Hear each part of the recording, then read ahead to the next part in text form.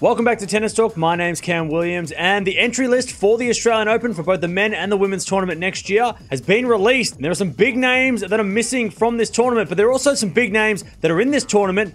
Maybe that means that they're playing. Let's go check out the big names that are actually playing and not playing. So some of the big names that are actually missing from the entry list and won't be playing next year's Australian Open. Roger Federer. Of course, he's not playing. He said that he won't be playing for a long time yet. Stan Wawrinka, he's also coming back from injury. Bianca Andreescu has also pulled out of the tournament recently. And Serena Williams, she actually pulled out of the tournament today. So 4 big names and Grand Slam champions who will not be making the trip down to Melbourne. But let's go have a look at the players that are actually playing the tournament, or at least they've submitted their names into playing the tournament. Ash Barty, the world #1. It's great to see her. She's going to be playing. Naomi Osaka also confirmed to play, which is good because we haven't seen her for a long time. So she looks to make her return in Melbourne. And on the men's side, the big one, Novak Djokovic confirmed that he is entering the tournament. Now, that doesn't necessarily mean that he's going to be playing the tournament because he can withdraw at the last minute. And Rafael Nadal, he is also committing to the Australian Open. He's not playing the ATP Cup, but it's good to see that he's playing the Australian Open. So there you have it. Some big names missing from the tournament, but some big names that are on the entry list. And as I said before, just because Djokovic is in the entry list, that doesn't mean he's actually going to play. It just means that he's put his name into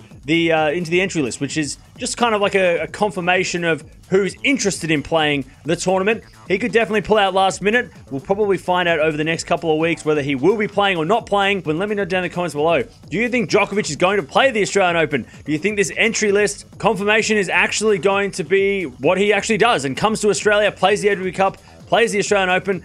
We haven't heard from Djokovic. I'm waiting for Djokovic to say that he is actually playing. Until I hear him say the words, I don't know. I'm still skeptical. Let me know down in the comments below, though. Do you think Djokovic is playing in Melbourne? So the entry list is out. We've got some big names not playing. But the world #1 for both the men and the women, they've confirmed that they're on the entry list.